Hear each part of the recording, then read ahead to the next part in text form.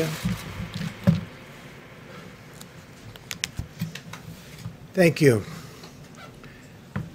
This is a holy week when religious believers across the nation will observe Passover, Good Friday, and Easter. Millions of Jewish families begin Passover at sundown tonight, a sacred, unbroken tradition that traces back to the ancient land of Egypt. And on Sunday, we celebrate our beautiful, wonderful Easter, which we all look forward to.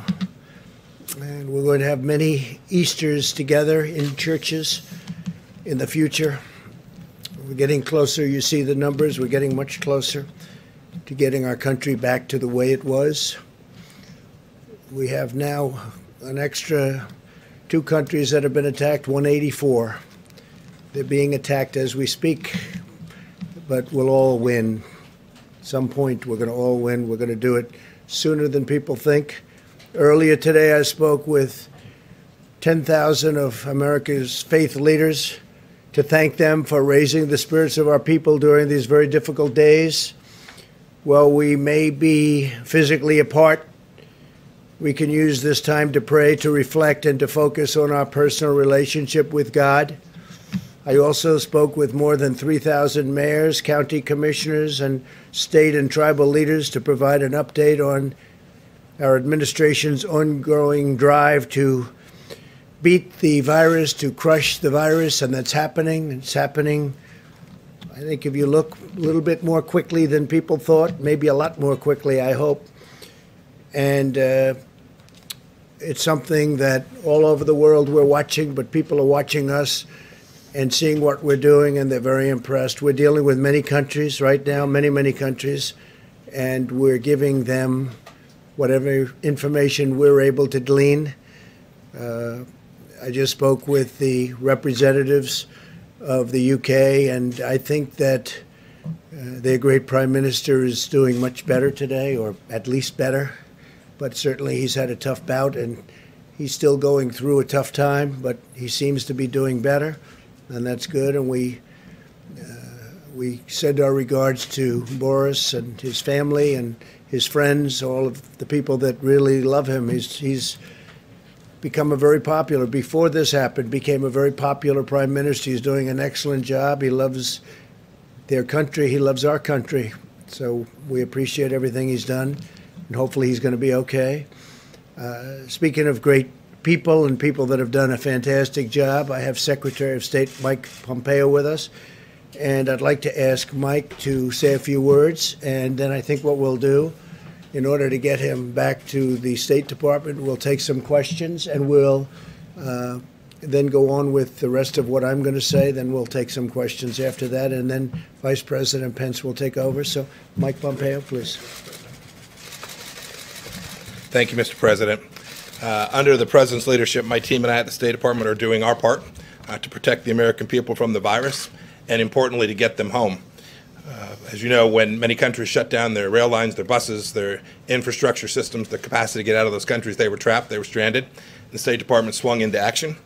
Since January 29th, we have now repatriated over 50,000 United States citizens back to their homes. From more than 90 countries, more than 490 flights back to the United States from all across the world. This worldwide scale of our repatriation efforts is without parallel in our lifetime.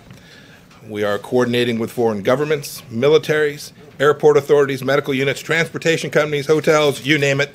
We're working with them to make sure the American people get back to be with their families. You can see behind me the map of the flights that we have brought back people from all across the world. Every day I get a chance to hear some of the remarkable stories from our team. Let me give you just a couple of examples. Our mission in Peru, working with the Peruvian military and police forces to send riverboats up the river to get citizens that were stranded deep inside the Amazon forest. Our mission in Nepal made sure that a woman who was running low on medication could get what she needed at a pharmacy before boarding an evacuation flight that brought her back here. In Honduras, after the government imposed very strict 24/7 curfew and closed airports, our embassy sprang into action for stranded Americans, thousands of them. A 3-year-old boy told one of our consular officers just before he boarded the flight, "Thank you for helping me get back home to my dad." Pretty neat. We've received similar messages from lots of people. They're proud to know that their country will not leave them stranded and we're going to get them back home. One woman wrote, quote, "I was in tears when I received the email approving our flight back to the United States. God bless the United States of America." And another said, "I felt like I had allies there that actually treated me like a person or a family member, not just a number." The Repatriation Task Force, State Department, our consular officers have done great work. I want to thank our partners in the Department of Defense who have helped with some of these flights back home, and other government agencies, our sisters and brothers across the United States government and this administration that have helped get these people back. And then lastly, aside from our repatriation efforts, we continue to help countries around the world as well.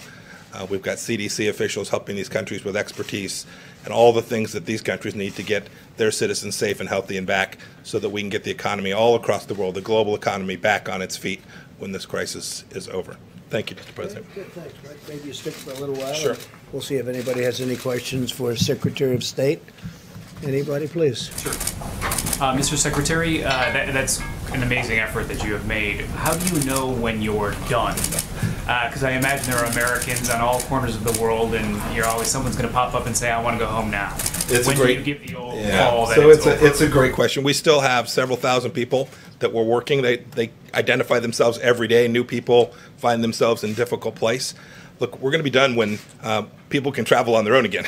These people traveled abroad on vacations or with their church, and we're intending to get back on their own. We hope that day comes pretty soon where they don't have to rely on the State Department to get them back home. But know this, in the meantime, we're devoting all the resources we have to get them there, and often in difficult places. They're not in the capital near the airport, or the roads are closed, and so it's not just a matter of getting a flight down there. There's a lot of work that has to be done to coordinate, to make it all happen and get those people available so they're sitting there when the flight lands, they can get on the plane, and then we can get them back home.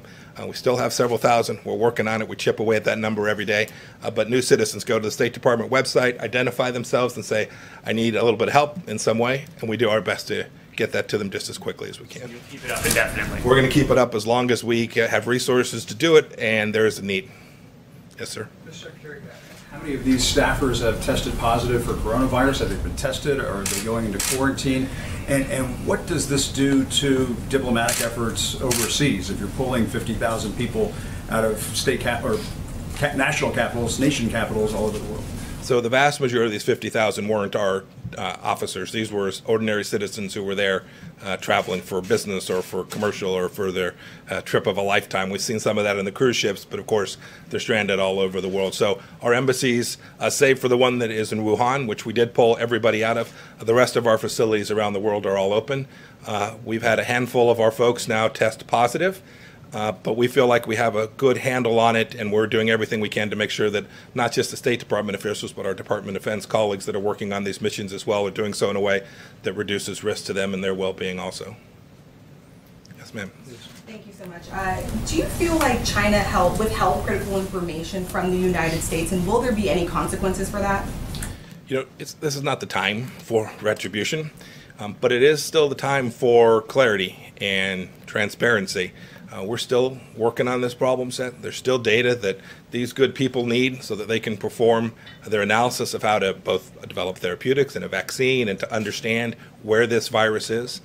So every country, China included, every country needs to be transparent about what's gone on in their country.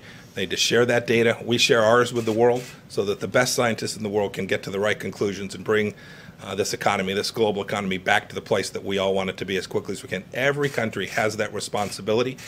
It started in China, and so they had that special responsibility to get it right quickly and fast. Ask every country as we move forward in the days and weeks ahead, make sure we share that. Do it right, do it well. When we do, we'll get this thing back But going. early on, should they have shared their data sooner with the United States? Every country has an obligation to share that information accurately, timely, completely, transparently, and thoroughly, just as quickly as they can gather it. We'll leave for another time to evaluate how everyone did in that. Go ahead. Thank you, President Trump. And Secretary, I have a question. The World Health Organization has a fundraising drive for about $700 million for coronavirus resources. China has only donated $20 million. The United States actually has donated less. So do you feel that China should be giving more to this World Health Organization effort? And could you comment on the U.S. donation? Do you want to say something, Mr. President? Well, you could just say we held. At this point, we're reevaluating our funding with respect to the World Health Organization. This is very consistent with what President Trump said since the beginning of his campaign. Organizations have to work. They have to deliver the outcomes for which they were intended. And we need to make sure that not only the World Health Organization, but every international organization, that we take taxpayer money and give it to them for the benefit of America. We need to make sure it's delivering on those taxpayer dollars. The World Health Organization is no different in that respect. They have to execute on the mission that they are designed to achieve. And we've seen, with respect to the World Health Organization, here we are. It hasn't accomplished what it was intended to deliver. President and Mr. Secretary, you said a handful of staffers have tested positive. Are they going to get the hydroxychloroquine treatment? Is that going to be made available to personnel overseas? I don't know the answer to that. But know that we'll deliver the best medical care every place we can. Some of them are in difficult places where there's not a lot of medical help. We've done our best to move that medical assistance forward to them in the field. Jeff? Thank you, sir. Mr. Secretary, right here, can you give us an update on numbers you're seeing about coronavirus cases in Iran, and whether or not you have any updates on the United States helping them with that? So with respect to our assistance to Iran, we've offered from the first day we knew that the virus had struck the people of Iran, we offered humanitarian assistance. I regret that they chose not to take that. I've heard people talking about sanctions. The world should know there are no sanctions that prevent humanitarian assistance, medical supplies, pharmaceuticals from going to Iran. We offered American assistance. We've tried to help other countries get assistance in there as well. We've had some ability to do that. I don't have any better data than what you've seen publicly than I could share with you with respect to the extent of the virus inside of Iran. Thank you, Mr. Secretary. Are you allowing exports of medical supplies at this time, or what's the status of that? So you've seen, we're making sure that we have what we need for the American people, whether that's gloves. I'll let the Vice President talk to numbers on that. But at this point, what we are doing in terms of assistance is providing what most of these countries need to learn how to do surveillance themselves, to learn how to conduct tests themselves, to learn the things that can reduce the peak in their countries.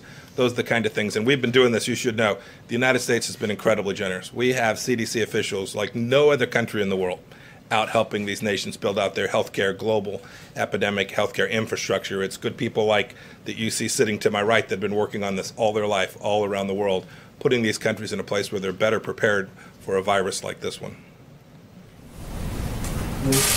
Have any U.S. diplomats or U.S. officials contracted the virus as they've tried to rescue U.S. citizens abroad? Not that I'm aware of. Not that I'm aware of, but there's no doubt. I remember when we sent our team to get our officials and about 800 American citizens, non-government citizens that were living in Wuhan. I remember when we sent one of our first repatriation flights in there, we were very careful. We sent trained professionals in, but they were going into a very, very difficult, very fraught place. We were blessed. They all got back with no one having contracted the virus on that trip. I'm not aware of any of our officials that have had the virus attack them while they were performing their functions, trying to get people back. And we have a number of State Department officials who have COVID-19 now and are working their way through. In fact, we've had 3 fatalities of local employees, not U.S. direct hires, but local people who were working for the State Department and embassies around the world. We've had 3 fatalities so far. So there have been some calls on the World Health Organization for a leadership change there. I was wondering what your thoughts are on that. Senator Martha McSally, for example, has called for Dr. Tedros to resign. I don't want to look. This is not the time to be doing that kind of change. There'll be a lot of time to look back and see how the World Health Organization performed. In the meantime, what our task is to preserve and protect the American taxpayers, to make sure that our resources don't go to places that aren't going to deliver on behalf of the American people in the world. And President Trump and I are determined to do that. Okay. Just a quick follow-up. Let's save it. Can we save it? Just a quick follow-up, sir, maybe on He's China. a busy man. You said that China has a responsibility to get correct figures. How would you broadly characterize cooperation with China right now? There's lots of places we've been cooperating, right? They're providing us assistance where we need it. There are places on the ground now where we do have access to the data we need, and we're deeply appreciative of that. They've said they want to cooperate. We're completely prepared to cooperate with them, That cooperation means sharing data, being transparent, being upfront, allowing information to flow freely. That's our expectation, not just of China, though, of every country that is in this place today. We collectively have to work our way through this, and to do that, you have to have really good data. Okay. Great. Thank you, Mr. President. Thank you all. Thank you, Mr. Vice President. Appreciate it. Thanks. Okay, thank you very much. Just a few days, we've delivered nearly 11 million N95 masks to hotspots around the country, as you know, including 6.6 million to New York and New Jersey, 1.8 million to Chicago, 1.7 million to Detroit, and 837,000 to New Orleans. I spoke with the governor of Louisiana a little while ago, and they're doing really pretty well, much better than they thought. They'll be using fewer beds. As you know, we built a hospital. We're about set to complete another hospital, and there's even a possibility they won't need it. That's what we discussed. To date, we've shipped out more than 8,000 ventilators, and we have almost 10,000 sitting there ready to go should we need them, and an additional 2,200 newly manufactured ventilators come online on Monday. We're going to be sending them to various locations just in case they need them. My administration's working with Philips to double their production of ventilators by May and ultimately quadruple production by later this year, high-quality ventilators. We're eliminating bureaucratic barriers to pave the way for Philips' major investments in American manufacturing sites and sales. This will help to ensure that our country can permanently produce enough ventilators in the future that we can do them by ourselves. We're going to have a big stockpile when we're finished, and we expect to be sending quite a few to other countries to help them after we're finished. And even now, a couple of countries are really, really in dire need, and it looks like our projections were right on ventilators. And some states that were thinking they would need thousands of more than they thought are now already taken care of, which we're very happy about. In addition, beginning in May, we'll be receiving almost 300 million new face masks. We're going to have masks of about 300 million. They'll be starting to be delivered in May and during the month of June. So we're ordering a big stockpile, and we're thinking about doing an extra 200 million should we need them, or for the stockpile. So we'll be in a position to have something incredible. So that'll be a total of 500 million masks. And today, 750,000 new protective gowns landed in Dallas, Texas, as a result of a partnership led by the federal government, DuPont, and FedEx.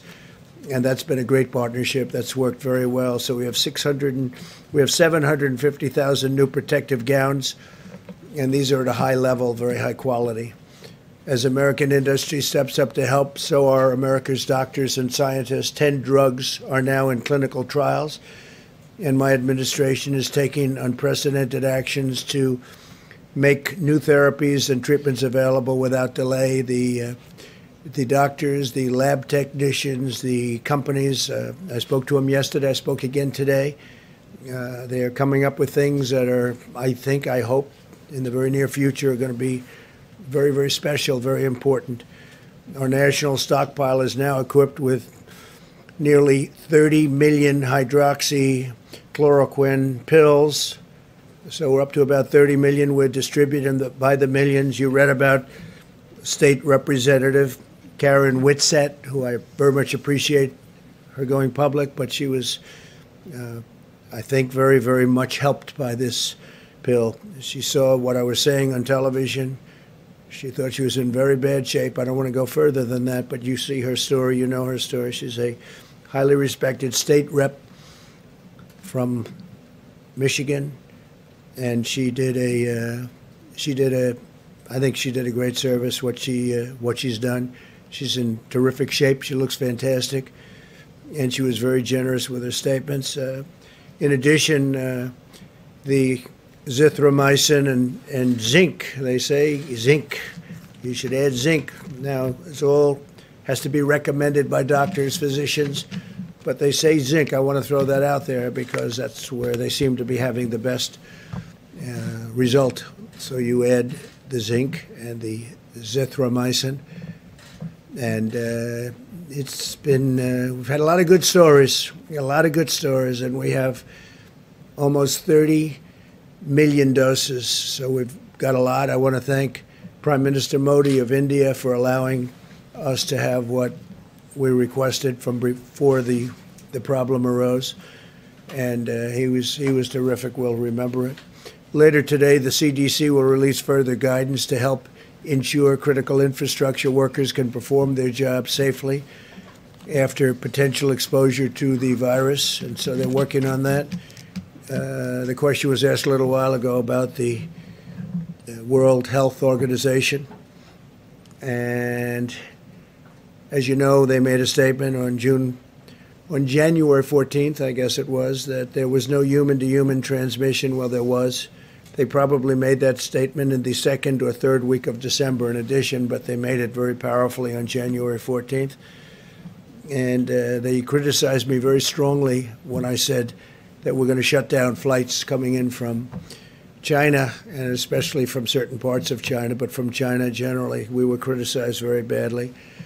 So last year, and for many years, hundreds of millions of dollars has been paid to the World Health Organization, hundreds of millions of dollars a year. And last year was $452 million, and China paid $42 million. Before that, it was $500 million, and China paid less than $40 million.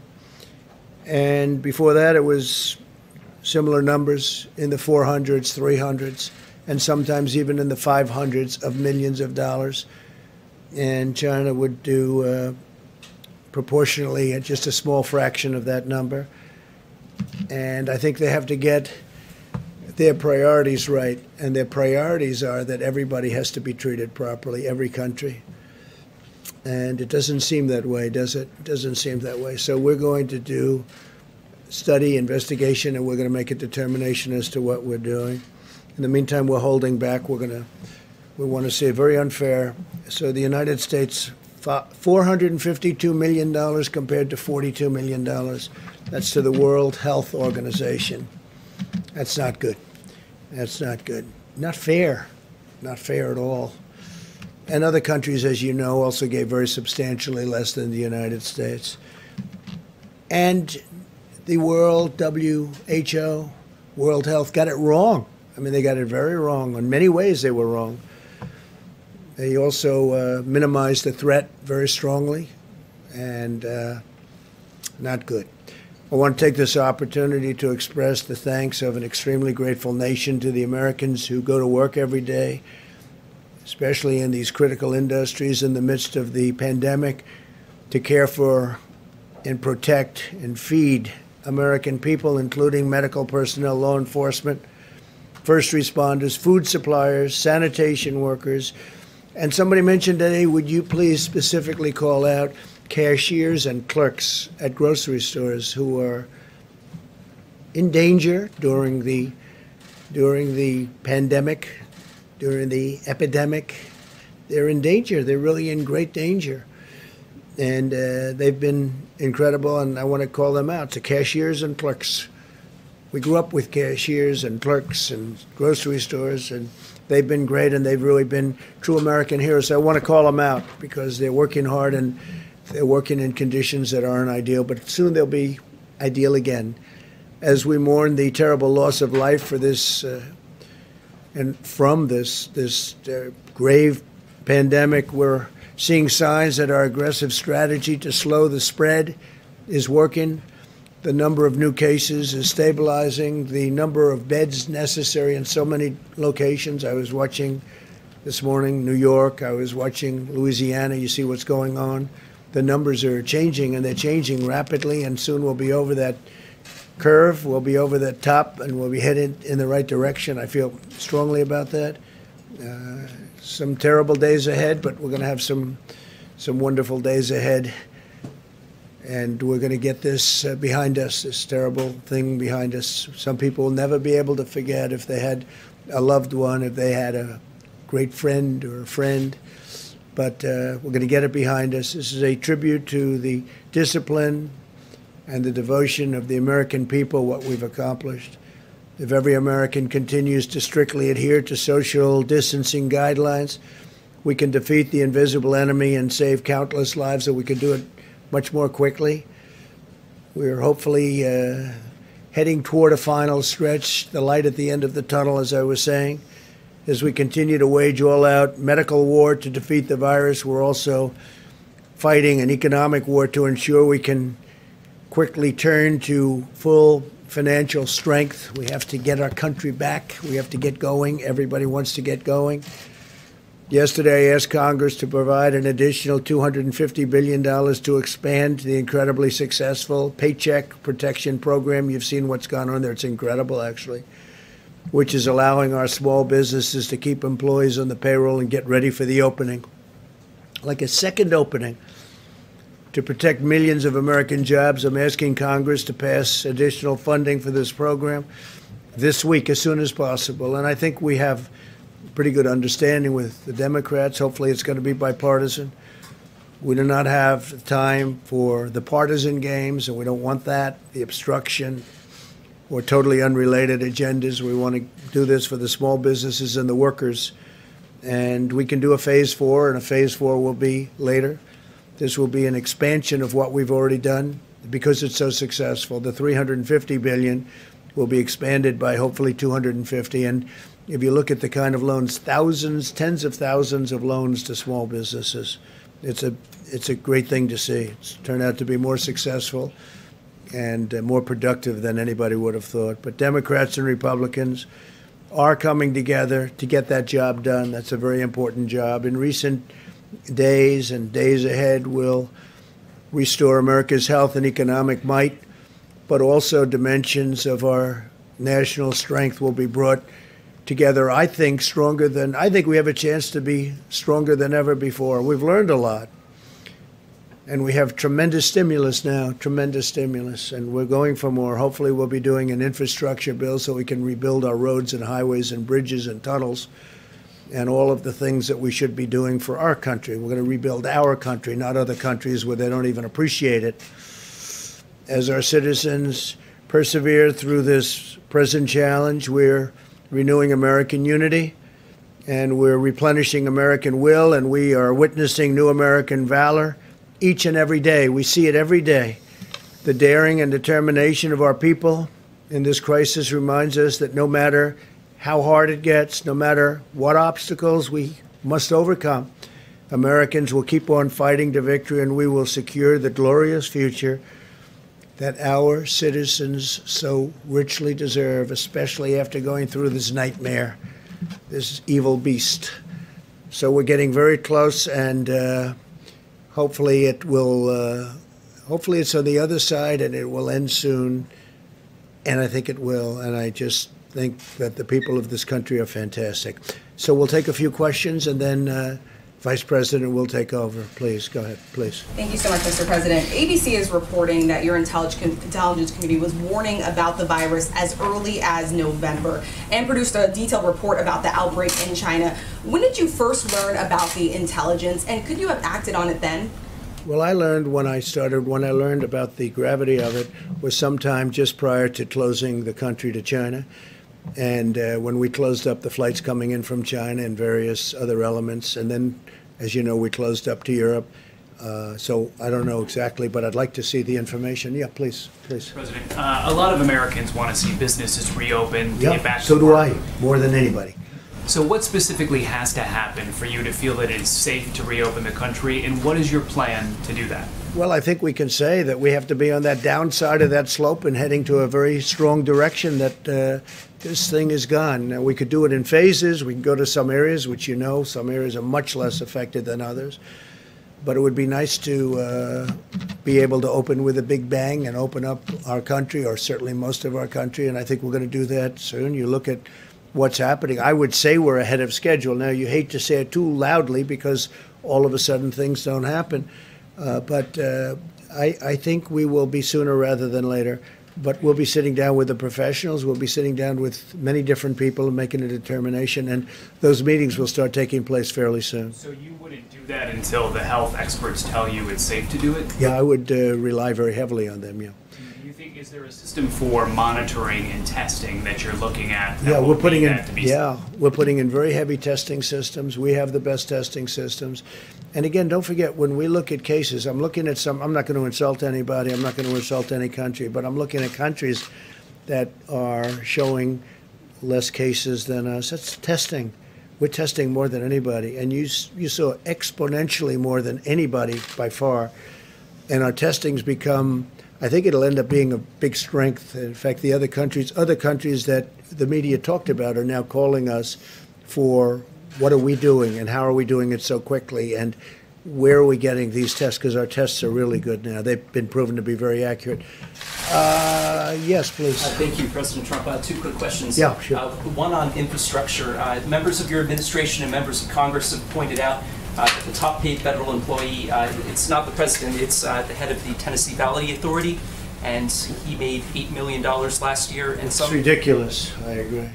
It's ridiculous. I think it's the highest paid government. Long before I got here, you said Tennessee Valley Authority, right? Has to be the highest paid man in any government. Makes approximately $8 or $9 million. I don't know the gentleman, but he's got a heck of a job. He gets paid a lot of money. He's been there for a long while, hasn't he? This one actually is new. It came in April, but the previous Well, one that's a was- separate. Yeah, that's separate. But I'm talking about we just have some new people going on the board, I know. But as you know, that's a quasi-public agency. And whoever the head of the agency is, that person makes a lot of money. If I could ask my second question. Which is an amazing thing, right? And when we want them to do something, they're not there for us. That's not good. That's not good. The second They've been there question- for a long time. That's been a story for a long time. I assume that you would support reducing that salary as part of the infrastructure bill. Yeah, reducing it by a lot. Thank you. And, my other question That'd be is, the greatest job in the history of government, almost. Certainly, if you're into money. Tennessee Valley Authority. That's right. Go ahead. I've been waiting for somebody to ask me about that. It's been bothering me for a long time too. Go ahead. One of the biggest rating hits of the coronavirus, aside from these briefings, has been a show on Netflix called Tiger King. Yeah. And the man who's the star of this is a former zoo owner who's serving a 22-year prison sentence. He's asking you for a pardon, saying he was unfairly convicted. Your son yesterday jokingly said that he was going to advocate for it, and I was wondering if you've seen the show and if you have any thoughts on pardoning Joe Exotic. Which son? It must be Don. I had a feeling it was Don. Is that what he said? I don't know. I know nothing about it. He has 22 years for what? What did he do? He allegedly hired someone to murder an animal rights activist, but he said that he didn't do that, and he was. Do you think he didn't do it? Are you on his side? Well, I'm a reporter. I Are you shouldn't take recommending sides. a pardon? No, I'm not advocating anything. As a reporter, you're not allowed to do that. You'd be criticized by these. Would you recommend a pardon? I'm not weighing in on Tiger I don't King. think you would. I don't think you would. Go ahead. You have a question? I do like Joe Exotic. I'll take a look. Is that Joe Exotic? That's Joe Exotic. Let me get back to Go ahead. the coronavirus if I can, Mr. President. Yeah. Last week, your top experts were saying that we should expect 100,000 to 240,000 deaths in this country. You've been talking about how it looks like maybe things are plateauing. Are these numbers now being revised downward? I know you don't want people to stop social distancing and that sort of thing, but what can you tell us about the numbers? Are they being revised? My impression, Jim, is those were the numbers that were set, and they were set as an expectation from quite a while ago. I think we're just doing much better than those numbers. If either of you would like to talk about that, it's a fair question. You want to come up, Deborah? I know Dr. Redfield said something about it too. Yeah, so I think many of you have done the analysis of the same models that we utilized. And if you do the models of the models, you end up with that range. At the same time, we carefully looked at Italy and Spain, and we are doing much better in many cases than several other countries. And we're trying to understand that. We believe that our healthcare delivery system in the United States is quite extraordinary. I know many of you are watching the Act Now model and the IHME model and they have consistently decreased the number, the mortality from over almost 90,000 or 86,000 down to 81,000 and now down to 61,000. That is modeled on what America is doing. That's what's happening. And I think what has been so remarkable, I think, to those of us who have been in the science fields for so long is how important behavioral change is and how amazing Americans are in adapting to and following through on these behavioral changes. And that's what's changing the rate of new cases, and that's what will change the mortality going forward, because now we're into the time period of full mitigation that should be reflected within the coming weeks of decreasing mortality. I mean, that's what we really hope to see. We are impressed by the American people. And I think models are models. I've always worked on validating. I spent my life validating models all over the world, and that's why we do surveys and surveillance, and we make sure that what we think is right is right. I think this will change how people look at respiratory diseases, because it will change what is possible when the globe, and particularly the American people, do this level of mitigation. And I think, as I talked about yesterday, we are still in awe, really, of the American people's strength in this and following through. If I could just ask President. Yeah, I'm going to do that. I'm going to ask Bob to come up just for a second. Director, I think that's it. They have done, everybody has done, everybody a great job. So those were original projections, and we don't want to say anything about beating it yet, but I think we will have a very good chance to beat them very substantially. Bob, please. Thank you, Mr. President. I just want to add to what Ambassador Birx said. I mean, this is a consequence of the commitment of the American people. You know, a lot of us have always had challenges changing behavior, whether if it's exercising regularly or different habits with smoking. When it affects us. What's been remarkable to watch here is how the American public has changed their behavior when it protects the vulnerable. I think that's really what I'm so proud to see. Mr. President, just a follow-up on something from yesterday and a quick just yes or no question. Yesterday you said you had not seen Peter Navarro's memo on the coronavirus back in January, February 23rd. Were you ever briefed on those memos? Did you ever discuss those memos with anybody? I don't remember that. I've now seen the memo. I saw it. It was, Peter sends a lot of memos. I didn't see the memo. As you know, World Health was saying that was not correct because at the time they called it wrong. But I didn't see the memo, but I acted as quickly as people were shocked that I acted so quickly, and everybody thought I was wrong because I did act so quickly, as you know, with respect to closing the borders, with respect not only to China, but with Europe. I closed the borders, and I think that was very important. But no, I didn't see the memo at the time, but I have seen it since. Yeah, please. One other quick Wait a minute, question. John, let me do a couple of others. We'll go back. The head of the World Health Organization today warned against politicizing. I agree with that. And he said that consequence of this politicization could actually create more body bags. It's a pretty vivid image. I mean, what do you believe the consequences of the U.S. pulling out its funding of the WHO? Well, I think when you say more body bags, I think we would have done, and he would have been much better serving the people that he's supposed to serve if they gave a correct analysis. I mean, everything was, I said, China-centric. Everything was going to be fine, no human to human, keep the borders open. He wanted me to keep the borders open. I closed the borders despite him, and that was a hard decision to make at the time. We were all together. We made a decision against the World Health Organization. So when he says politicizing, he's politicizing. That shouldn't be. But look, we spend $450 billion, $452 billion, almost $500 billion last year, hundreds of billions in previous years. And they got to do better than that. They got to do better. When you talk about politics, I can't believe he's talking about politics when look at the relationship they have to China. So China spends $42 million, we spend $450 million, and everything seems to be China's way. That's not right. It's not fair to us, and honestly, it's not fair to the world. Okay, question in the back? Yeah. Thank you, Mr. President. There's breaking news today and a couple of reports from a couple different outlets that Jared Kushner's team is seeking to create a national coronavirus database, a tracking system for patients who've been diagnosed. Now, his spokesperson said that that's not true. Yeah, it's not, I have never heard about it. Doesn't sound like a bad idea, actually, but I have not heard about that. Be okay with it if it. I don't know if I'd be okay. I have to see it, but it sounds very scientific, and it sounds like it could be good based on tracking, but it also has to do with rights and lots of different constitutional questions. I have not heard that at all. Okay, so some people are concerned it would be like the post 9/11 Patriot Act, that it ultimately led to the FISA abuse. Are you concerned FISA about abuse, that? of which I was the one abused, and a couple of other people, in all fairness.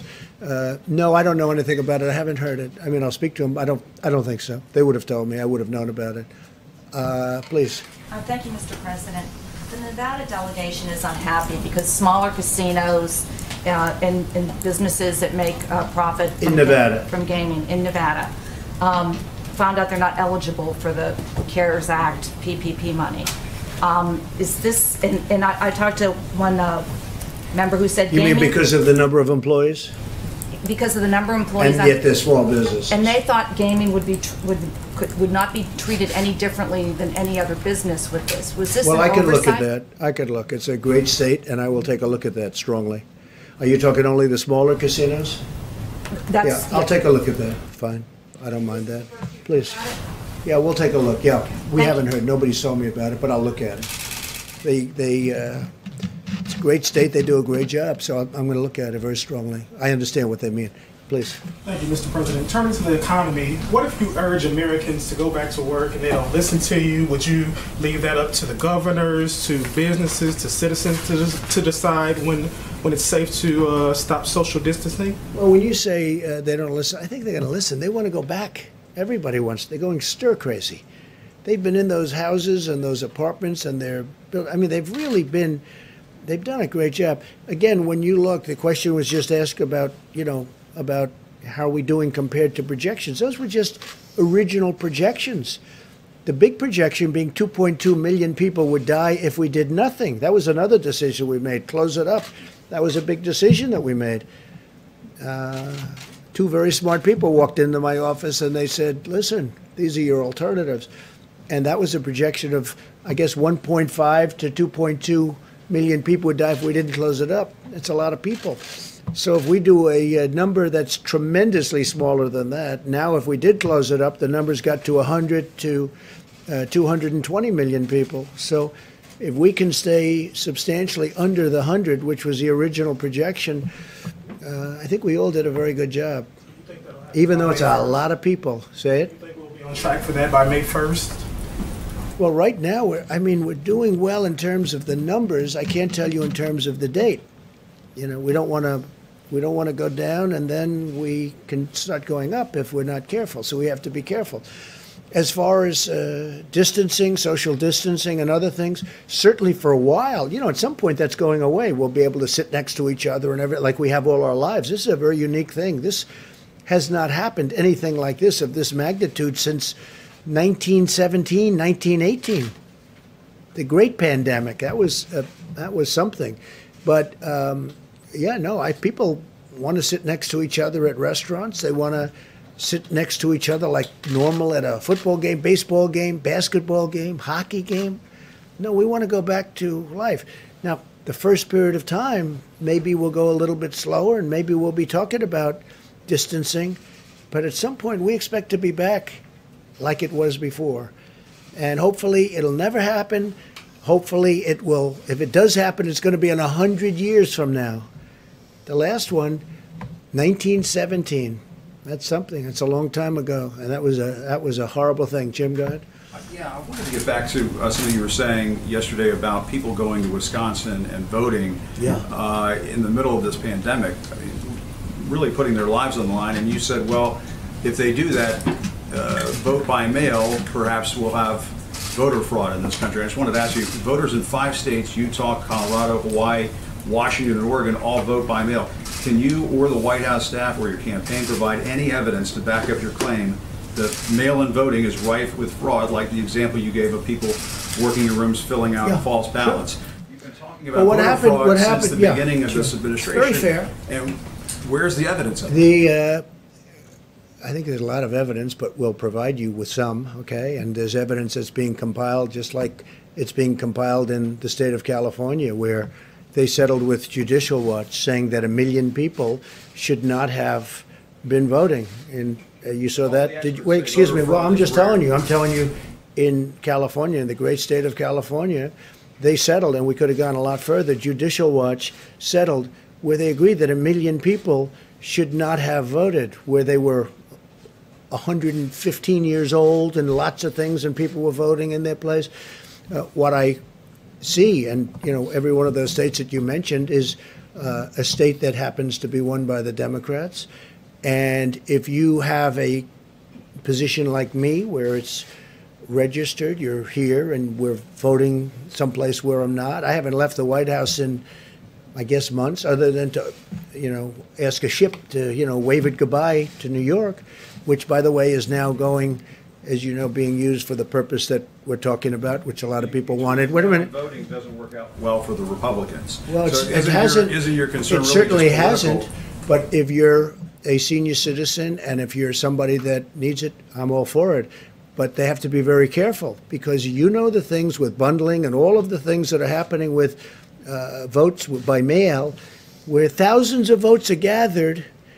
And I'm not going to say which party does it, but thousands of votes are gathered, and they come in and they're dumped in a location, and then all of a sudden you lose elections that you think you're going to win. I won't stand for it. Well, we're going to find out about the proof, because you're going to see what's going on. And I'm not going to stand for it. Our voting system, first of all, we should have voter ID. When you vote, you should have voter ID. And if you send something in, you should be sure, as a state and as a country, you should be sure that that vote is meaningful and it's not just made fraudulently, because there's a lot of fraudulent voting going on in this country. This country should have voter ID. Okay, let's do another one. Go, please. Mr. President, the only way that we can track these millions of doses of hydroxychloroquine that are being distributed across the country is through the eHealth data system. How systematically is your task force watching this? Well, I think it's very systematic, yeah. We're distributing the hydroxy all through the country. It's being distributed in large amounts. We have it coming in now. We were up to 29 million doses, then we went to 30 million doses. But we have it coming in all throughout the country, and much of it's being distributed. In fact, it'll start going down, what we have in our stockpile. And again, it's had, I hope it works. Again, I'm not a doctor, as you possibly have found out. I'm not a doctor, but I'm a person with common sense. And we've had some very good results over the course, including a woman who just reported it 2 days ago. Yes. Through the eHealth data system, are they? I think no. We're looking to provide it in many different ways.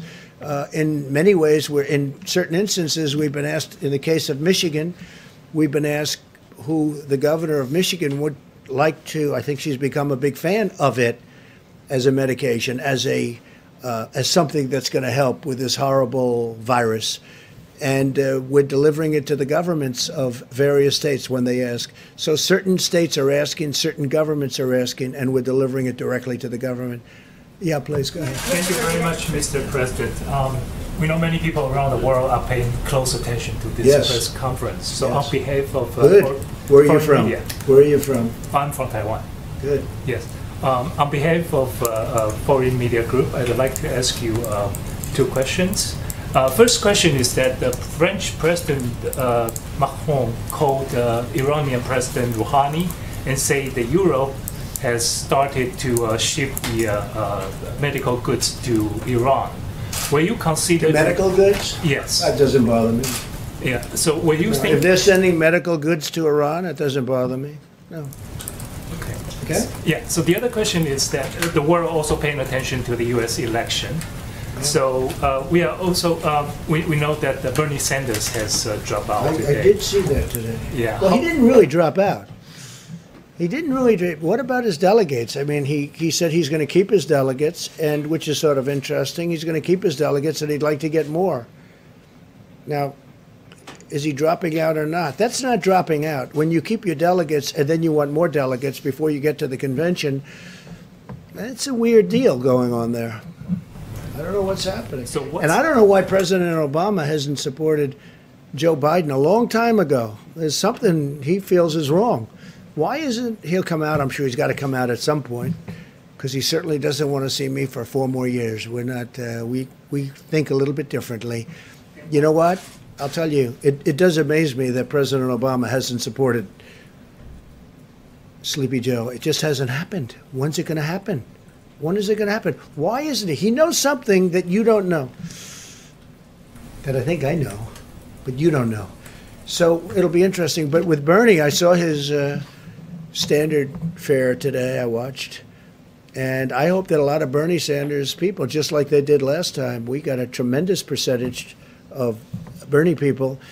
And I think they voted for me largely because of trade, because Bernie and I agree on trade. We agree that the United States has been ripped off by virtually every country they do business with. The difference is I've done a lot about it, and I'm doing more about it. And we've made incredible trade deals, including USMCA, the deal with China, and then all of a sudden that gets disturbed by this virus situation. But China has to spend almost $250 billion on purchasing our products, $40 to $50 billion with our farmers. And the Bernie Sanders people are big believers on what I'm saying on trade, and I got a lot of them in the last election that surprised people, but it didn't surprise me. No, those are great people. They're great people. But I just, look, I'm looking at Bernie Sanders. I watched this morning, and I said, what is that all about? Mike, you saw that, the delegates. He's not giving up his delegates. He's keeping them, and he said he wants to get more of them. And I think he's doing it to negotiate, I assume, but I don't know. That's a hard thing to do. Yeah, Jeff, go ahead. Mr. President, OPEC is meeting with Russia tomorrow and some other countries to discuss oil prices. Yeah. Oil prices are at $23 a barrel. Oh, that's good. Finally, somebody knows something when they ask a question. What is your message to them ahead of their meeting tomorrow? Will the U.S. consider a coordinated cut of production here? I don't think, look, we already cut. You know, we're like very market oriented. If you look at Texas, and if you look at North Dakota, and if you look at some of our states that do this very well, they've already cut way back. You know, they cut back automatically. But in the case of Russia, in the case of Saudi Arabia, they increased production at a time when you didn't need it, and then they got hit by the virus, which knocked out 40% of the market, and now they're flooded with oil. Look, I just say this.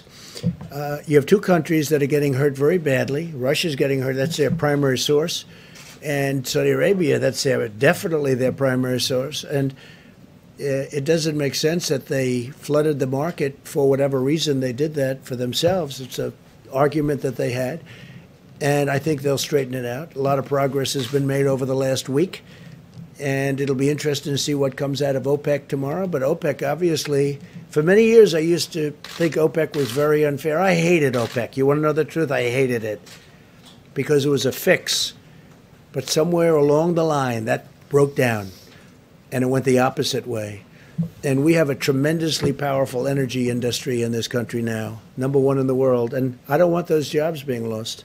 Okay? What will you do, just one follow-up to that, sir, what will you do if they don't end up cutting We'll tomorrow? see. I mean, I have a lot of options. Please. Got a lot of good options, Jeff. Beauties. I might like it even more. Now you'll watch. Let's see what happens. Hopefully they can make a deal. Let's go.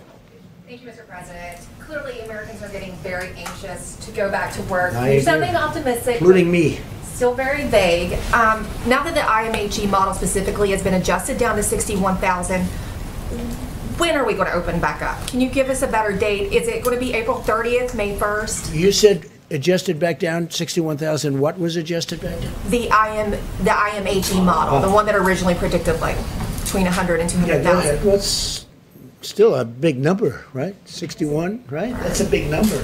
Go ahead. But can you give us a more specific date? Will it be Well, I don't April want to do that. 30th, Look, May 1st? I had a date, and I thought it was a very aspirational date. It's turning out to be very interesting because a lot of good things are happening by Easter. But I had a very aspirational date. I didn't think you could make it. I didn't say we would do it by Easter, but I said, boy, wouldn't that be great to shoot for Easter? That would be a great day, beautiful day, very important day to a lot of people like me and like some of you in the room, maybe all of you in the room, frankly. But Easter is a very important day. So I had aspirationally, I said, let's see if we can do it at Easter, but I said it would be very tough. And I was criticized for that. So I don't like giving dates. And that wasn't a date. That was just an aspiration. That would have been incredible. But I don't think we're going to be very far behind. And some of these models are looking like Easter is going to be a very important date anyway because of the curve. I mean, it's hitting the top and it's starting to come down. And one person said Easter is looking like a good time. So a good time for that, for heading down. So we'll see what happens. Look, there's no reason to do that. We have a lot of good things happening. When I spoke to the governor of Louisiana today, he said, Tony, they need far less beds than they need. I said, well, good, because we're building 1,000-room additional. We built them 1,000 beds, and now we're building another 1,000. And I said, listen, is there a way that we don't build? I don't want to build them if they don't need them. In New York, the Javits isn't too heavily used. It's ready to go. 2,900 beds. Plus, we now have the ship set for COVID if they want to use it, and we're using it for Governor Murphy in New Jersey. So we'll see what happens. But, the numbers are coming way down. The ventilators, we're all set. We have a lot to go if we want, but I'm not getting calls where they need ventilators anymore. So we were right on those ventilators. I'd love to have additional ventilators for some of the countries that are our allies and our friends. And even if they're not our allies and our friends, you're saving human lives. But I'd love to see if we had some. I mean, we're making a lot of ventilators right now. We have and they take a while to make, and they're very expensive, and they're very complex to make. But I'd love to be able to help other countries once we're taken care of. But I just sent 100 ventilators to Colorado, and that was great. A senator there who's a terrific senator, Cory Gardner. And he called me last night. He said, could you get 100 ventilators for Colorado? And we just sent them out, and they'll be there very shortly. So, but it looks like we're in great shape from the bed standpoint. It looks like we're in great shape from the ventilator standpoint. And you just heard I ordered 500 million masks, 500 N95s and others, and surgical. But we ordered 500 million masks, 300 and 200. And they're going to be here very shortly. So we're really in great shape. And we started off with an empty cupboard. So I'm going to leave the vice president and his group to handle it, and I will see you probably tomorrow. Okay? Thank you. Thank you very much. Thank you. You don't have any investments in hydroxychloroquine? No, I don't. Okay. No, thank you. Good question. Thank you. You all can come up if you want. I'll be brief. Well, good evening, everyone, and to our fellow Americans out west, good afternoon.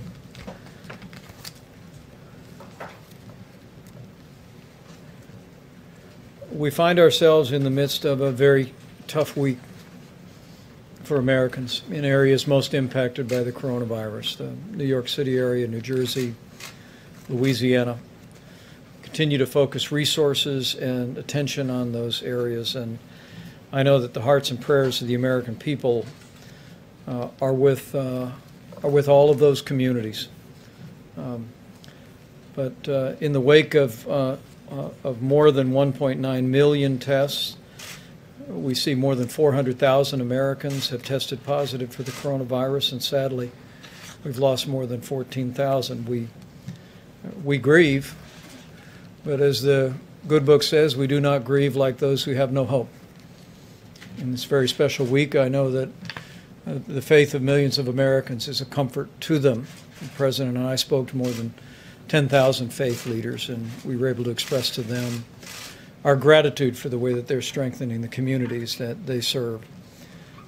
But we also find hope in the numbers that Dr. Birx will continue to reflect on today.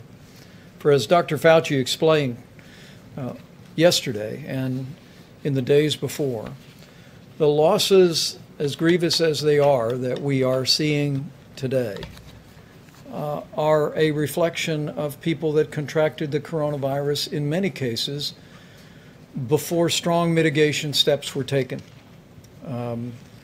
before the guidelines for America fully took hold. The cases, however, and the new cases and the hospitalizations are in fact a reflection of the results of what the American people are doing.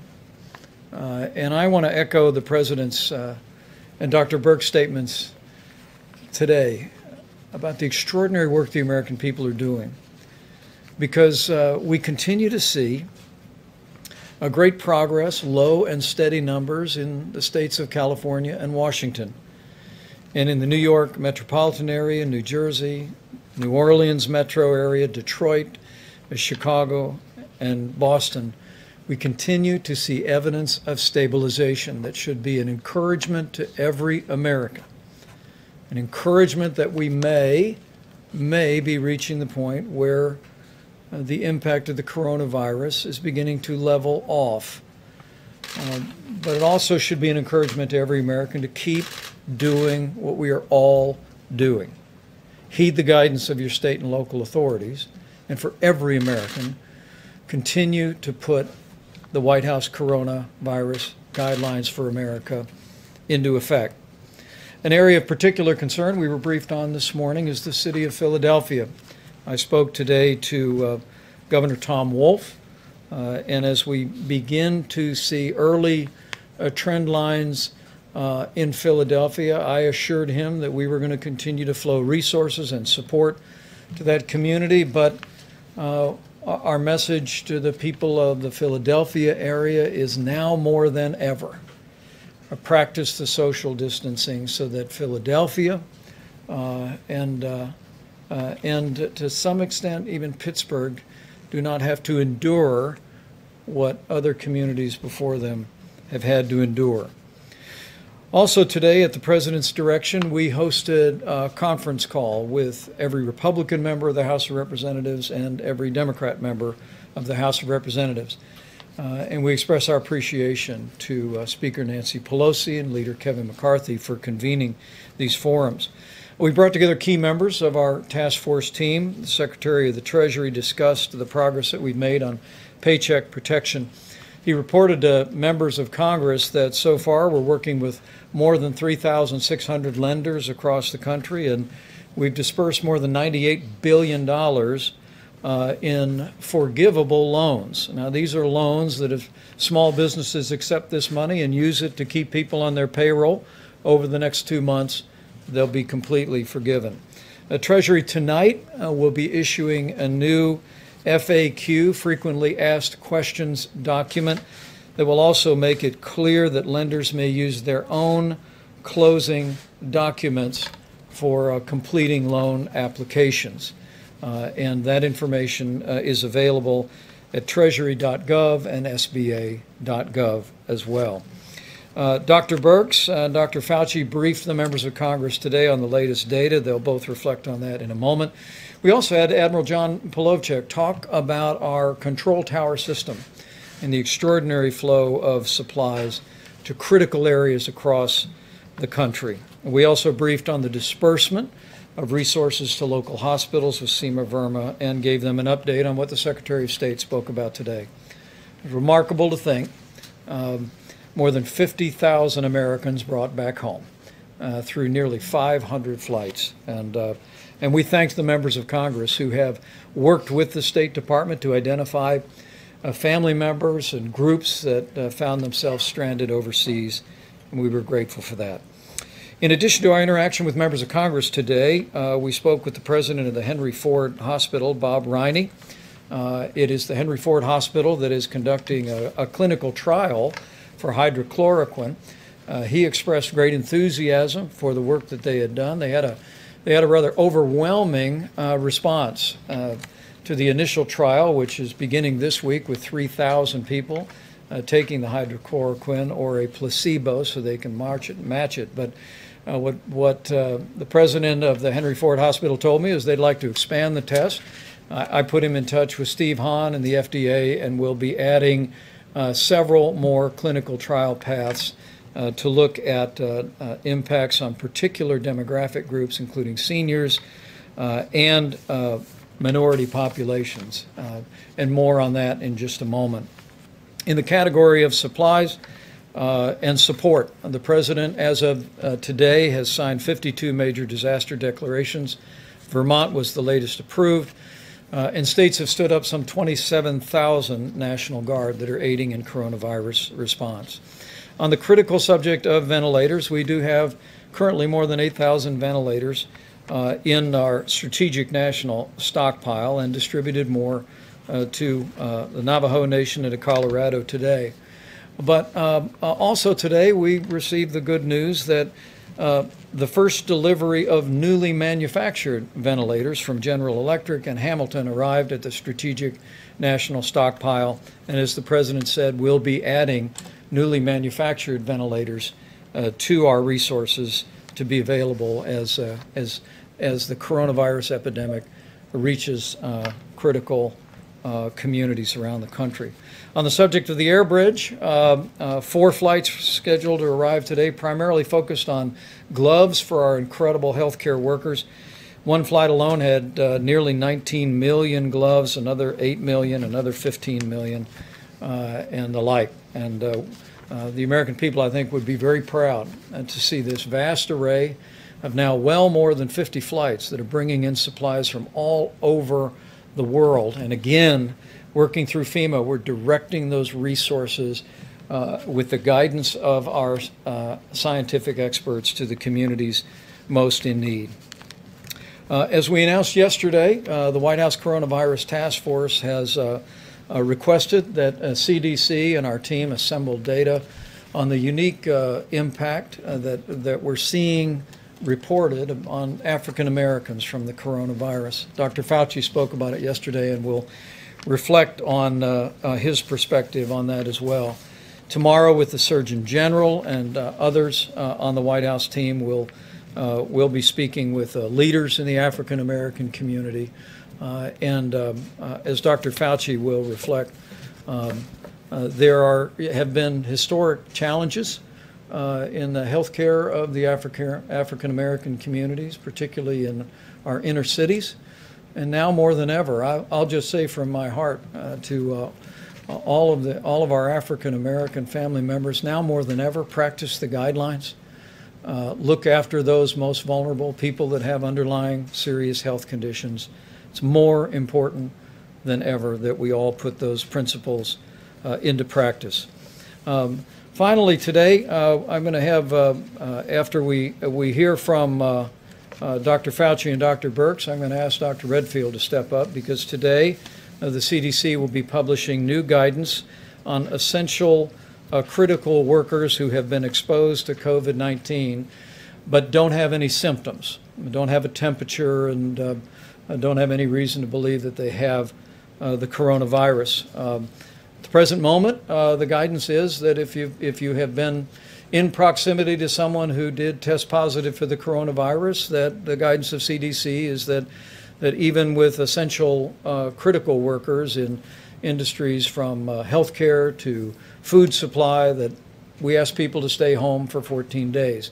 The new guidance tonight will hopefully make it clear that there would be an opportunity for those people playing such an incredible role in our nation's response to be able to return to work and to do so safely. And finally, let me just say again how inspired we are at the response of the American people to the coronavirus epidemic.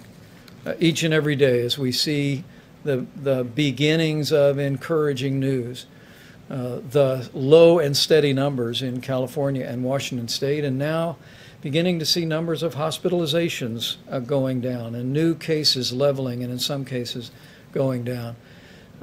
We all hope it is the beginning of a trend, but we also hope it's an encouragement to every American to keep doing what you're doing, not just for your own health, for the health of your loved ones, but because we want to make sure that all of us are doing our part to make sure that the fewest number of Americans possible are exposed to the coronavirus. And given the fact that this, I remind you, is 3 times more contagious than the flu, each of us has a role to play in slowing the spread. That's what the 30 days to slow the spread is all about. It's about protecting your health. It's about making sure that our healthcare workers and our healthcare system is not overwhelmed by the coronavirus. And and ultimately it is about saving lives. We talk about the numbers, and I'm going to ask Dr. Birx to come up and reflect on them, but I think all of us know this is one American at a time. It's one heartbreak at a time. Having lost loved ones in my life, just like everyone here and everyone looking on, we want to work every day to make that number of losses the lowest possible. And it will take all of us to do it and to keep doing exactly what we're doing through today. Dr. Birx. Thank you, Mr. Vice President. I just want to start where the Vice President left off. I come out of the services, Army. We always talk about honoring the fallen, and I think for every American, what we can do now to honor the fallen that have fallen and given them really their deaths to this horrible disease, to the healthcare workers that are in the front lines trying to save every single one, to honor them, and to honor our elders and the individuals that we know are at the greatest risk for bad outcomes. We all need to continue to do our work. Yes, the number of cases have stabilizing or is stabilizing, but I do want to go through those numbers with you because we talk about these as micro epidemics in metro areas and in rural areas. So in the New York metro area, which includes obviously northern New Jersey, Connecticut, and Rhode Island, there are still 11,000 new cases per day, and their positivity rate on their testing is still in the 40% plus range. So there's still a significant amount of disease there, and everyone needs to continue to follow the guidelines. New Orleans metro area, 800 new cases per day, but a seropositivity rate on their testing of 28%. Detroit metro area, 1,400 cases per day, 26% positivity. Chicago, 1,200 cases per day, and 18%. Boston, 18% positivity, 1,100 cases per day. Denver has fallen to 180 cases per day, but still has 15% seropositivity in their testing. California and Washington have stayed stable at about Seattle, 350 cases per day. On the LA metro area, 800 cases per day, but their test positive rates are remaining in the 9% range. And so this really gives us some idea of what it takes. They have been continuously mitigating. Imagine what we're talking about, New York going from 40+% seropositivity and 11,000 cases a day down to the LA metro area of 800 cases per day and 9%. So this is what, when the president talks about reaching the top and coming down, those are the kinds of things we need to see. And the only way we will see them is if every American continues to follow the guidance. Now in the Philadelphia metro area where I come from, it's 1,400 cases per day. This of course includes Camden, the counties around the Philadelphia metro, and Wilmington. And in the Baltimore and the Washington, D.C. area, 15% seropositivity and 500 cases per day and 200 cases per day in Baltimore. This is how we're looking at it, county by county, metro by metro, rural region by rural region, to make sure we don't miss anything. And we're triangulating testing data with the attack rates, with the hospitalization, with the number of cases, and really creating a mosaic of who needs what when to ensure that every American is served well. I had a great call today with a group of pediatricians, the head of the American Academy of Pediatrics, and with the American College of Obstetrics and Gynecology.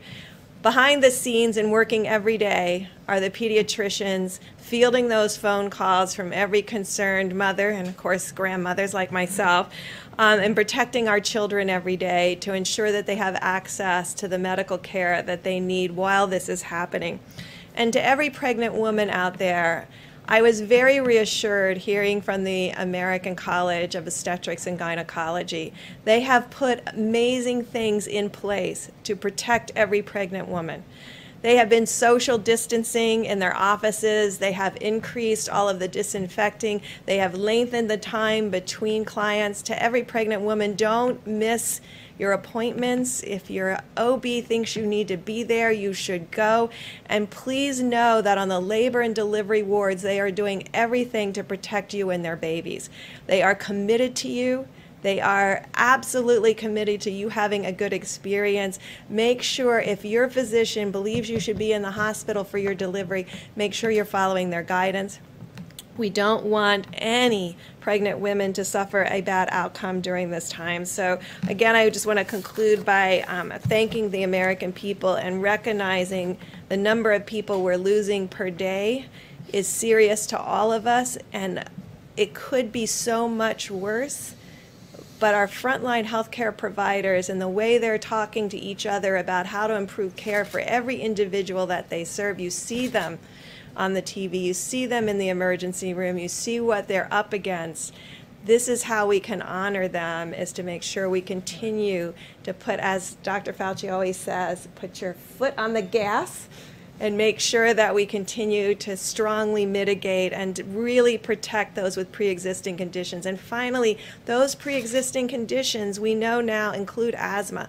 So asthma, hypertension, cardiovascular disease, diabetes, any of these conditions, renal disease, no matter what age, please make sure you're following the guidelines to protect those individuals in your household.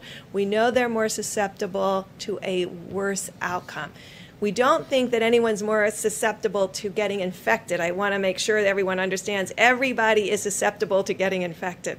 This virus is very transmittable, as we well know, but we need to protect those that need our protection the most. So thank you all for what you're doing to get the message out to ensure that we continue to protect each other in this very difficult time.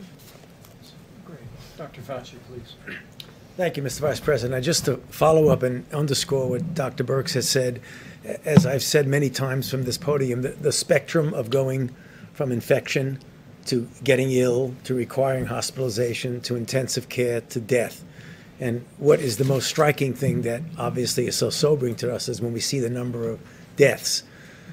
We know now for sure that the mitigation that we have been doing is having a positive effect, but you don't see it until weeks later. Remember this past weekend when all of us got up in front of this podium and mentioned that this was going to be a really bad week. At the same time, we were saying that we would hope we would start to see a little bit of a change in the daily hospitalizations, intensive care, and intubations. And New York is starting to see that. So I say that, but I drop back a bit. Don't get complacent about that, because what's going to happen 2.5 weeks from now is really what's going to happen with regard to the people who are getting new infection. As Dr. Birx said, everybody is almost certainly as susceptible as anybody else to getting infected. It's what happens to you after you get infected. And again, to just keep emphasizing, we need to keep mitigating. We know that this is something that is a strain on the American public, but it's just something that we have, not only the only tool, it's the best tool. And to just shift a bit to what we said yesterday regarding the African American community, it is very painful to see, and I've seen it throughout my entire medical career, that the health disparities in the minority community, but particularly the African American community, puts them at risk, apart from coronavirus issues, puts them at risk for diseases much more so than the general population. The double whammy that you suffer now is when you have this terrible virus, which essentially preys in its ultimate deleterious effects on people with those underlying conditions. And since that is more predominant in the African American population, we want to double down and say to the young people, to the elderly people in that community, to please try as best as you can to protect yourself if you're a younger person, and to please protect the people who are susceptible. Your grandmother, your grandfather, your elder uncle, the people who have these underlying conditions. Because we are not going to solve the issues of health disparities this month or next month. This is something we should commit ourselves for years to do. But what we can do now, today, is to prevent people who are put at higher risk because of their demographic group from getting into a situation which is much, much more deleterious than the general population. So I plead with all of us in the population, but particularly for those of us, our brothers and sisters in the African American community, because we know that mitigation does work. The reason we know it works is the question that was asked about the numbers, that why they came down, or the projections. Because remember, what you do with data will always outstrip a model. You redo your models depending upon your data. And our data is telling us that mitigation is working. So again, as Dr. Birx said, keep your foot on the accelerator, because that's what's going to get us through this. Dr. Redfield. Thank you, Mr. Vice President. I just wanted to follow up. One of the most important things we can do is keep our critical workforce working. And I think you heard it said that we have many different critical workforce industries in this country. Obviously, first responders, healthcare workers, but as you heard, it's also individuals who help maintain our food supply, et cetera. And so what CDC has done is that we've really looked at the essential workforce and how to maintain that workforce, particularly at this time as we begin to get ready to reopen and have confidence in bringing our workforces back to work. And so we've put out a new guidance for essential healthcare workers who've been exposed to the coronavirus. These are individuals that have been within 6 feet of a confirmed case or a suspected case, and so that they can, under certain circumstances, they can go back to work. If they're asymptomatic, as the Vice President said, they could go back to work if they do several things, as we say here. Take their temperature before they go to work, wear a face mask at all times, and practice social distancing when they're at work. What we'd ask them not to do while they're at work is we want them to stay at home if they're sick. We want them not to share objects that would be touching their face, and we would like them not to congregate in break rooms, lunch rooms, and crowded places. And in the second slide, if we're talking to the employers of these critical industries, we would ask those employers to take the employee's temperature and assess their symptoms before starting them back to work. If the employee does become sick, we want them to be sent home immediately. We'd like them to increase air exchange in the buildings and increase the frequency of how they clean common surfaces, and really begin to get these workers back into the critical workforce so that we won't have worker shortage in these critical industries. So that's the new guidelines that CDC will be posting today. And those will be available at cdc.gov. And thank you, Dr. Redfield. And we'll have questions for anyone on the panel, please. Just a couple things to clarify. The 500 million masks the President mentioned that are being developed, are those for healthcare workers, or are you planning to actually hand out masks to the American public? I think the focus has been to make sure that our healthcare workers and our healthcare system has the supply. And with regard to what we're gathering from literally around the world and from manufacturers in the United States is first being deployed to states and to hospital systems. But I must tell you that whether it be the Haynes Company or other companies, we're seeing manufacturers in America that are recognizing the growing demand for masks by the American people, and are spinning up production literally by the hour. But our focus, our continuing focus, is on making sure that healthcare workers have the personal protective equipment to do their job safely and provide the level of care that every one of us would want. Thank you, Mr. Vice President. Kansas Governor Laura Kelly says that she has put in 7 requests to FEMA for supplies from the stockpile, and those have not been fulfilled. So will Kansas be getting any of the ventilators, because the request included ventilators? And does she need to be calling the White House instead? Have you spoken with her directly? I've not spoken to the governor directly, but I'll reach out this evening, certainly. In our conference call with governors this week, we spoke to them about the approach that we are taking. You know, traditionally, governors are accustomed to When a hurricane strikes the Gulf Coast, when wildfires strike out west, when flooding or tornadoes hit in places like Indiana, you're accustomed to have a declaration of emergency approved and then resources flow from FEMA. In this situation, as we deal with a nationwide declaration and an epidemic, what we've explained to governors is that what President Trump has directed is that we leave no stone unturned to find resources around the country and around the world, including ventilators, and we make sure as the coronavirus epidemic impacts individual areas, that the healthcare workers and the families and the patients impacted have what they need when they need it. And what I would say to the people of Kansas is that we're looking at their numbers every day, just as in the case of every state in the country, and we're going to work our hearts out to make sure that as the coronavirus cases emerge, and we hope that through the great work that Kansas has done on social distancing and mitigation, the people of Kansas have done a remarkable job, that we may well be to a place where their existing resources and capacities are present. But we want people to know that taking the counsel of Dr. Birx and our entire healthcare team, we're focusing, just as we did first in Seattle, California, and now in New York, New Jersey, Connecticut, Louisiana, the Detroit area, the Chicago area. We're going to make sure that those resources go in that order. And so, because you brought up social distancing and the work that Kansas has done, there's actually a controversy right now over her order to limit the number of people in religious gatherings to 10 people. Should states be telling religious institutions how many people can gather if it's to stop the spread of the coronavirus? Well, the President's coronavirus guidelines for America ask every American to avoid any gathering of more than 10 people.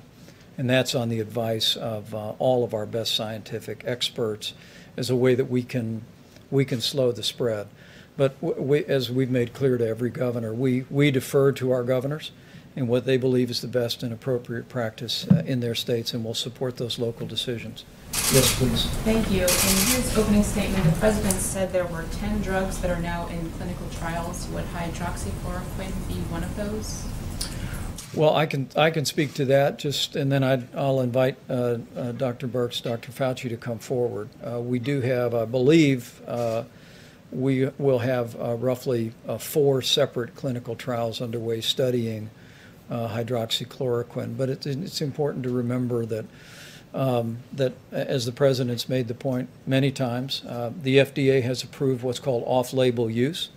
And so in consulting with your physician, if your physician determines it's appropriate to write a prescription for hydrochloroquine, we're working today to make that available across the country. It's broadly available today as an anti-malaria medication, but we're working around the country and internationally to increase that supply. But we are studying it in at least 4 different clinical trials, and Dr. Fauci can speak to that. So the easiest, thank you for that question. The easiest way to find out is to just go clinicaltrials.gov, and it will tell you everything that's there. There are a number of different clinical trials, some of which are randomized controlled trials, which, as I've said many times from this podium, to me is the optimal way to determine ultimately if something is safe and effective and works. But there are a lot of different ways that that's being looked at. It's being looked at against the placebo. It's being part of a multi-arm trial, comparing it with others. There's a trial that was recently started actually in prophylaxis among healthcare workers. So there are several of these. In addition to that, there's what was just mentioned now, that any physician in consultation with their patient and back and forth can make the decision to use the drug on an off-label. So we have 2 things that are simultaneously going on. We're having actual formal clinical trials and the off-label use. Very good. Next, please. I want to turn back to the disproportionate rates of Black deaths when it comes to the coronavirus. Dr. Fauci, you have been talking about this for weeks, that there are underlying health issues. People with underlying health issues are most at risk. But if we knew that Blacks disproportionately have fallen into that category, why wasn't the CDC prepared to gather this data in real time to work to fight this? Well, I'm not sure. Well, we have the director of the CDC here who could answer that question, but let me try to just take it from a different perspective. The health disparities that exist are not anything that started with coronavirus. They were there. So there isn't much you can do about the disparity. The thing you can do is to make an extra special effort to protect people who have the underlying conditions. So it's the same way as we say, well, the elderly and those with underlying condition. Unfortunately, the African American community has a much greater proportion, population for population, of these underlying conditions. So the best weapon we have right now is what I said in my opening remarks, is to do whatever we can to get them to realize that what we need to do is to protect them from getting infected and to also protect them from inadvertently and innocently bringing the infection to people who have these underlying conditions. Thank you, sir.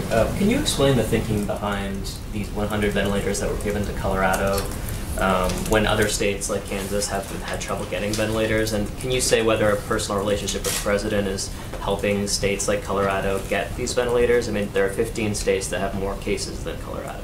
Well, what I can say is that we've been watching Denver very closely, and like many of the other key areas that I touched on, we're beginning to see some encouraging news, but in our interactions with the governor and with local officials and with the senator, we've made an effort not only in Colorado but around the country to be particularly responsive to states where we've seen a growth in cases.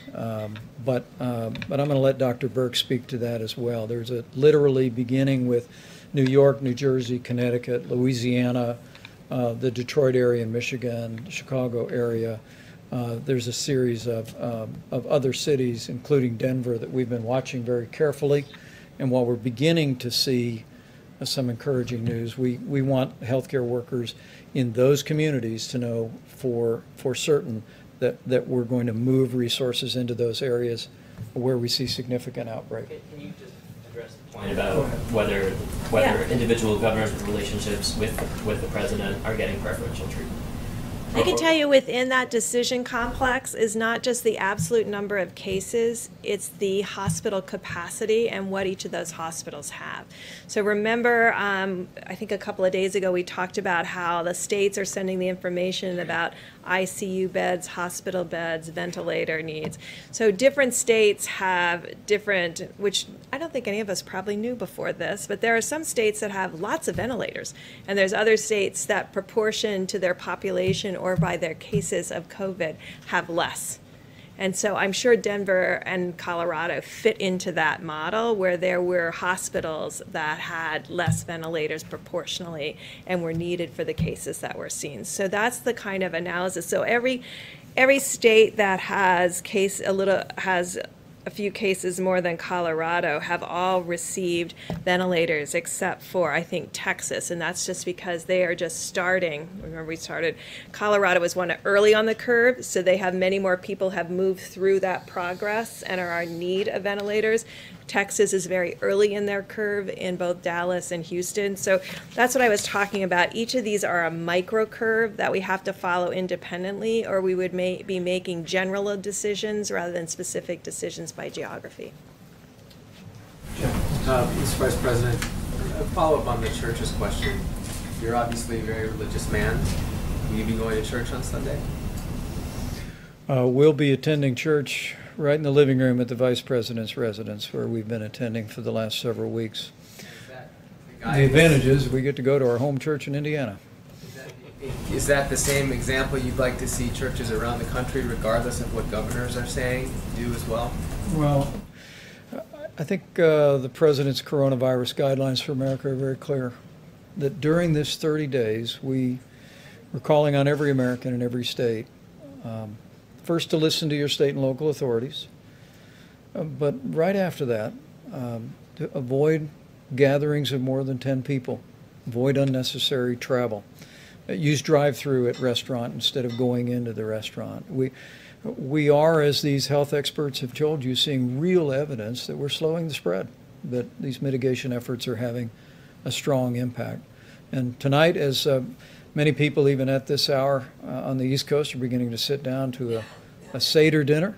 It's the beginning of Passover, and with Easter celebrations this Sunday, we just want to encourage every American to heed the counsel of the guidelines, put those into effect, and know that in so doing, we'll hasten the day. We'll hasten the day that we put the coronavirus in the past and we reopen our country. Mr. Vice President, can I ask a question of Dr. Birx or Dr. Fauci? Of course.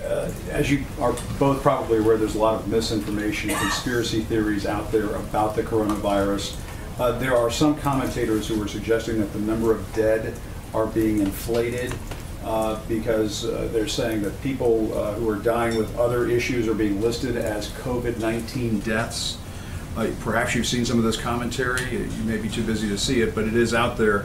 What do you say to those folks who are making the claim without really any evidence that these deaths are being padded, that the number of COVID-19 deaths are being padded?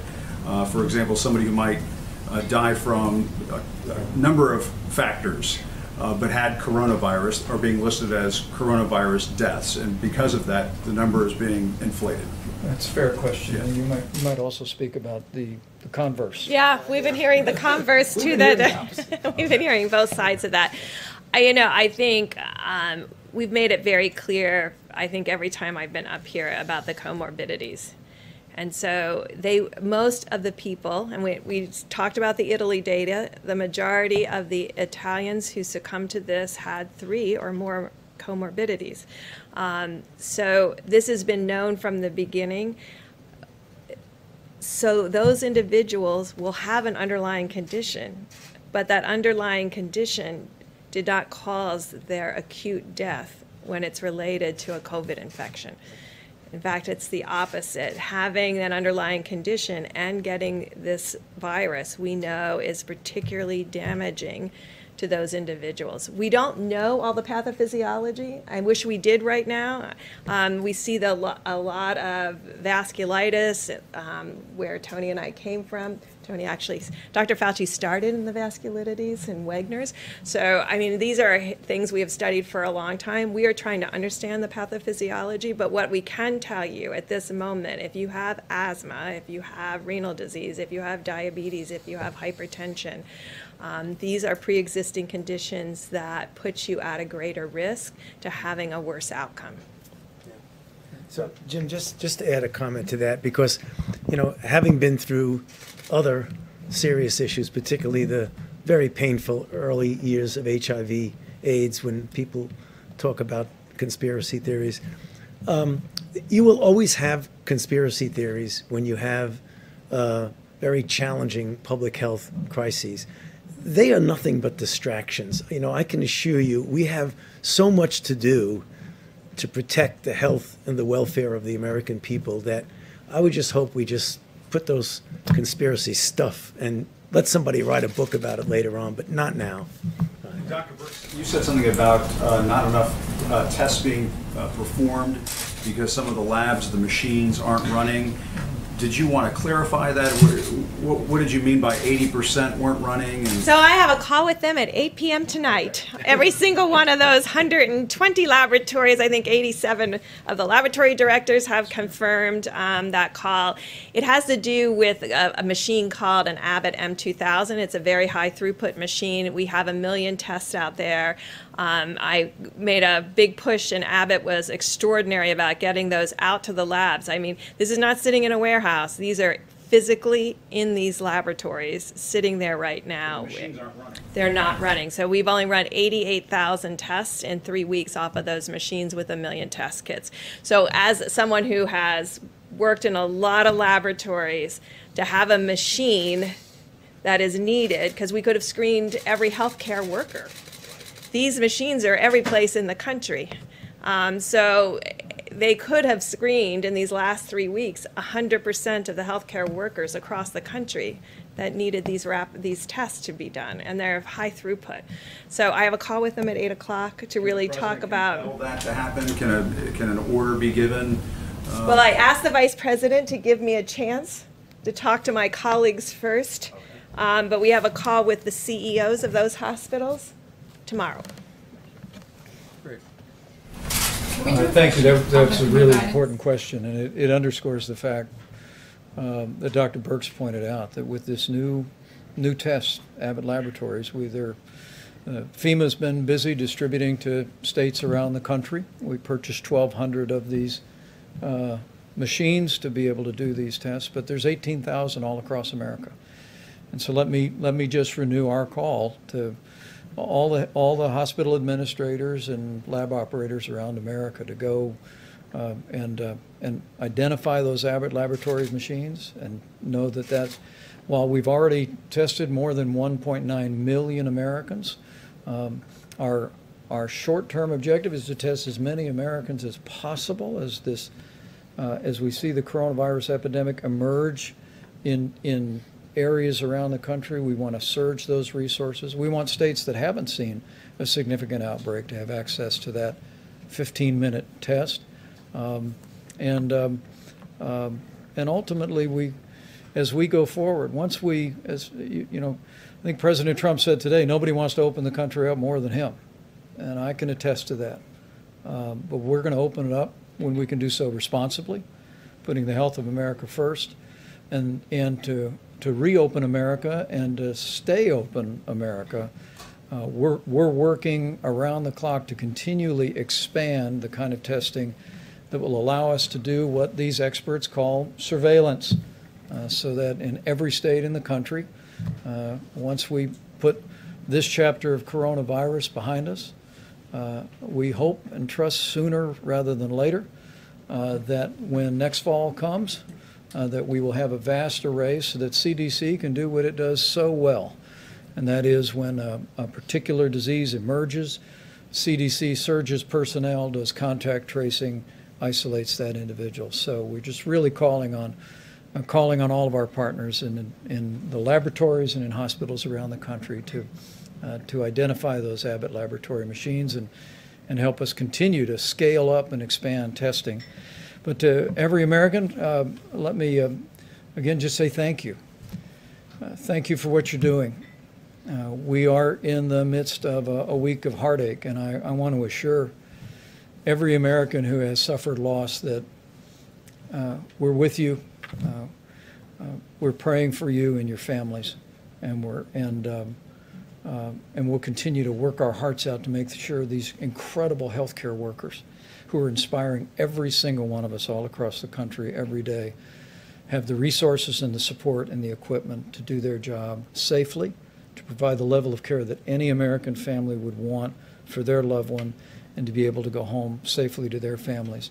And the key to all of that, the key for the next 22 days is 30 days to slow the spread. And I just encourage every American, if you haven't done so recently, go to coronavirus.gov, print off your own copy, pick up the phone and call a friend and just tell them that you heard from the experts, you heard from the President and our team, that we're beginning to see glimmers of hope. Extraordinary progress in California and Washington is a tribute to the people of those states and the leadership of those states. But the beginning of stabilization and perhaps even leveling in New York and New Jersey, Louisiana, and Detroit is a testament to the people of those communities, to the leadership of those states. But understand that every one of us has a role to play to protect the most vulnerable among us and to save lives by putting the guidelines into practice, just like you've been doing every day since they were first announced. So thank you all, and we'll see you tomorrow.